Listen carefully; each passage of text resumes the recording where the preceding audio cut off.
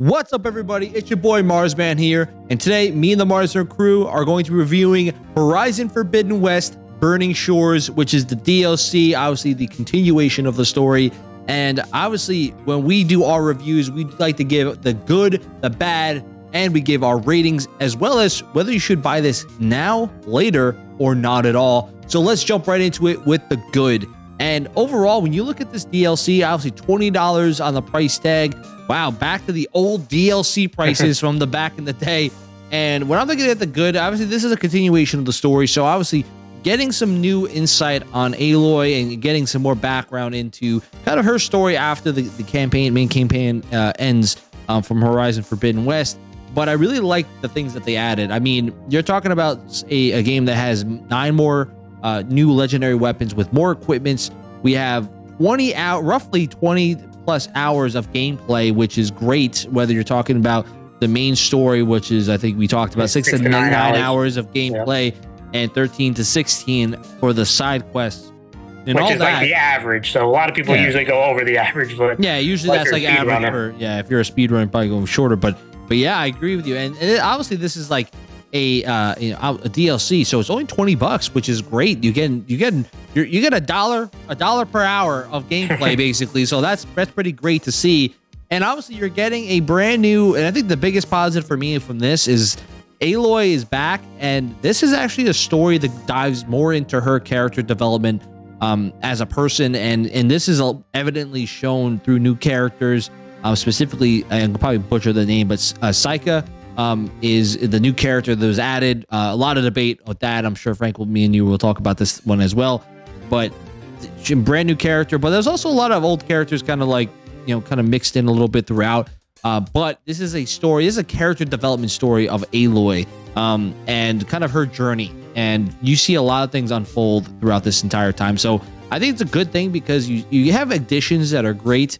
You have more continuation of the story, which was already pretty big from the last game. From you can check out the review that I had for Horizon Forbidden West up here. But yeah, I think it was a really good one here. But Frank, what was your positive or good that you saw here? Yeah, you mentioned a lot of the things I was going to say, but let's just talk about graphics. I think this is one of the better visually, and Horizon Forbidden West was really strong visually, but the DLC, kind of felt like it took it up another notch, and that just ran on the PS5.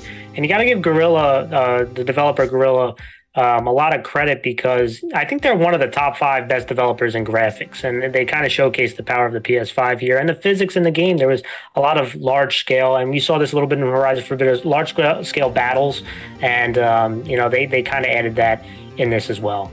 Yeah, and so with the good, we have to talk about the bad. My biggest issue, and I saw this, a lot of people agreed with me on multiple reviews and other people that played the game, that the villain and the boss fights really just did not match the tier that we saw with previous installments of this game.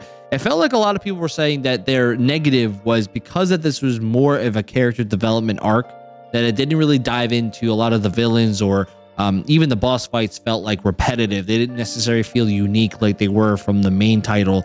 And I feel like that's pretty messed up because of the fact that you saw that Horizon Forbidden West had very vast boss fights. They had vast villain characters that were very unique and different. And, I feel like that was kind of like a surprise to me that they have all these different characters in this game, but they just did not really emphasize or really focus on especially just what they had there already and just build on brand new characters, because they've done it before, right? They've had some new characters that they added in previous DLCs that a lot of people liked. So I thought that was just a surprising negative that I did not expect to see for this. But Frank, what was your negative that you saw? Yeah, I mean, my negative, and I agree with you, I think some boss battles were hit and miss, right? So not all of them were as appetizing as we would hope. And like you said, the antagonist, that was also hit and miss. So they had some hit and miss components when it came to boss fights and the antagonist kind of arc stuff. So that to me is definitely bad. And obviously, there's a bad that's outside the DLC, which is the we don't want to spoil things for those that might not have played it, but the kiss of death is what I'll say, using one of the main character arcs, which was really terrible thing to see. When we try to give our good and bad, we don't like talking about things that are dumb to talk about, which is one of the things is the main character's interest in their partner. Yeah, and it's not even like we're mad. We're not mad at the game for making that choice. It's more about we're angry at the people who are making that such a big deal that, you know, in 2023. In 2023, you're making that big of a deal with as many, you know, whatever. You have the ability to choose what you want to do in this game, and that's kind of the point. So that's kind of the whole thing. But let's finalize with our ratings. When I was thinking about the rating, I you know, you see Metacritic had 82, OpenCritic had 81. I was surprisingly close, but I was actually higher than both of them. I had an 8.3 for mine.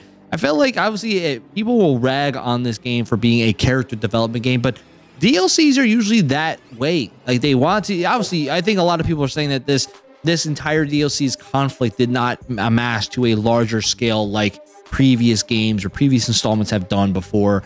And I do agree with that. But I also am going to say not every DLC is the world ender either, because let's just say you make a comparison, right? I'll say Witcher 3. I'll be brief about this. Witcher 3 has had many DLCs in the past, and not every single one was the end all be all final battle that was epic, that would destroy everything. Like, they had areas that were interested, and they had stories that finalized that area.